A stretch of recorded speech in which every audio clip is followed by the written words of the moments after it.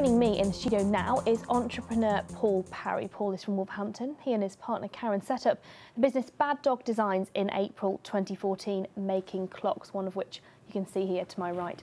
Paul, thank you very much for joining me this evening. You're very welcome, Liz. So you have brought in a clock with you today. Why clocks? Why not? I've always been fascinated with time and watches and things, and then I thought, yeah, clocks, Nixie clocks. Not many people make them. Yeah. It's something I can do. So when did it all start? When did this passion for clocks and making things begin? I've always been making things. I was the child at 3 years old who was taking my toys apart. I wasn't brought toys after the age of 5. I was taken to the tip to get things to take apart, and it's gone on from there. I've always built things, but the clock started in 2014. I mean, can you tell me about what we've got here? Because this is an incredible piece, an incredible clock. It's very different to what you'd normally see. Yeah, this is a steampunk clock called Tesla, and it's a Nixie clock, and it uses the Nixie tubes to tell the time. And it's made from a 1920s voltmeter, which came from France. That's the big wooden bit at the top. I think we are actually seeing the video of it in the dark as well now, because obviously the Nixie tubes are best seen in the dark, aren't they? Yes. So the Nixie tube, what is the Nixie tube? A Nixie tube, before we had LEDs, LCD displays, early electronics used Nixie tubes to display information. Okay. They used to put them inside old petrol pumps and old weigh scales and things, and we stopped using them in the UK in like the 70s. Yeah. They still used them in Russia up until about the early 90s. It was a Cold War thing. They're impervious to nuclear attack and things like this. There's no semiconductors or silicon in there, and they're just literally like radio valves. Yeah. They don't wear out. They don't get hot at all. They will last 20, 30 years. And this one here, I believe this clock here, is going to Singapore, isn't it? Because you're selling them around the world now, aren't you? This one I actually made for a client in Singapore, and he's actually coming across to pick it up rather than risk shipping it. I do have quite a good market in Singapore. I've sold several clocks out there. It seems to be something in the Singapore culture. They like clocks, timepieces and things like this. And there are some avid collectors, and they see one of my Nixie clocks being something totally different that they haven't seen before, and they have to have one. I mean, it is brilliant. I mean, what's the price range of these clocks? Little clocks start from about £300. Okay. And I mean, we've got one behind you there, that one's relatively medium size there. That one's about £1,200. Okay. But the little ones start at about £300. Okay. It all depends on the time, the detail, and the size of the tubes as well. And of course, you make them all tailor-made, so someone can come to you and say what they want from it, and then you can go off and make it. There's no two the same. Every single clock is made from scratch out of something genuinely old and vintage. Yeah. It's made for the person, that they're all signed. A lot of them have, I don't know, like the person's date of birth on it or a quote that they want. Yeah. It's made for them. No one else will have one.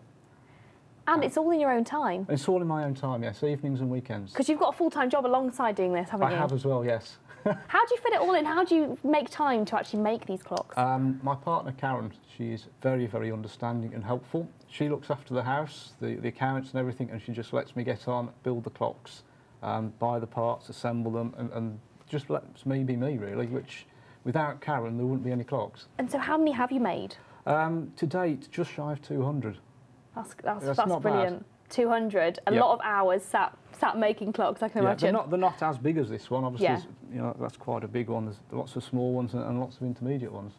Brilliant. Well, we'll have to stop it there for a second, but we'll be back in a few minutes after the break, where we'll be talking more about your clock business. Paul, we're surrounded by your beautiful clocks. They're all made from recycled materials, aren't they? Yes, that's right. Every single clock is made from something genuinely old, something which would have been thrown away.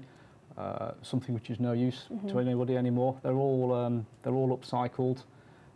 It's a growing trend. I'm a member of the Upcycled Hour on Twitter, where many people get together and all they do is create new things from old things to go in the home. That's made from a 1920s voltmeter, and the lid off another old piece of test equipment which dated back to the 40s. All the Decatron tubes on the front are original 1940s, 1950s. The Nixie tubes, again, date back to the 1960s and 70s. And where do you get the materials from? I get the materials from all over, antiques fairs, eBay, jumble sales. Whatever takes your fancy. Whatever takes my fancy, wherever I can see something. I can look at something and say, oh, that make a lovely clock. I mean, this... Yeah, where's that from? I actually got 2 of these, and these were going to be thrown out of an old physics laboratory. Yeah. And I thought, well, that would make a really nice clock. So I grabbed it and put it to one side, got round to it and turned it into this. And this one is particularly special because this has been on display in Liberties in London, hasn't it? It's not been on display in Liberties, but I showed it to Ed Burstall, the MD. Every year, Liberties do an open call where they openly invite any craft or designers to come and pitch to Liberties with a view to getting them stocked in the shop. Okay. And I actually got straight through to see Ed himself, and I'm still in talk with their buyers, so fingers crossed. So great prospect for the future there. Yeah, yeah. And do you have a favourite out of all your clocks so far? I do have a favourite. My favourite would be the Gemini clock. Unfortunately, it's not here, it's in Singapore, but that actually has a steam engine on the top. Oh, wow. Steam comes out, it tells the time in two countries. It's a very clever clock. And you've also got, you're making one at the moment, isn't it a 5-foot robot type one? We're making Wilson the robot. You can see him on the website. He's going to be going in the foyer of a hotel in Singapore, and he's a big brass steampunk type creation. Fantastic. The first thing people will see when they walk in. That's brilliant. I mean, I know your work has been spotted as well by Dragon Den's Theo Pavitas, hasn't it? Yes, this is true. Theo does a Small Business Sunday, and he scours through Twitter and he looks for businesses, and it's open to any business at all. All you have to do is tweet to Theo Pavitas on a Sunday between 5 and 7:30. Give him a brief one-liner of what you do, and don't get me wrong, thousands of businesses tweet to him. But the following day, on the Monday at about 8 o'clock, he picks 6 businesses and he adds them into his SBS club as such. And 2 weeks ago he picked me, and ever since it's gone crazy. Yeah, I imagine that's going to be great. Well, marketing for your business, isn't it? Yeah, because all the other SBS winners, there's like a directory of them, and you get to go to the ICC once every year for a big networking event, get to meet Theo himself, have your photo taken with him, you get presented with a certificate of your award. Fantastic. So it's all good stuff. And what's your biggest sale to date, would you say? My biggest sale to date, I would say... This one?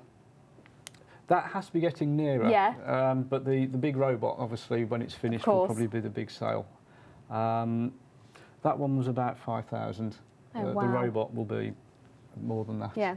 And how can people find out more about your business? Oh, just look on the website. Just Google Bad Dog Designs, or it's www.bad-dog-designs.co.uk. You should be able to see this on the screen now if you want to go and find out more. Every clock I've made to date is on the site. Brilliant. Well, Paul, thank you very much for joining us this evening. It's been a pleasure having you in the studio. Thank you very much for having me. Thank you. Well, it's time for another short break now, but join me after where I'll have more headlines from across the region.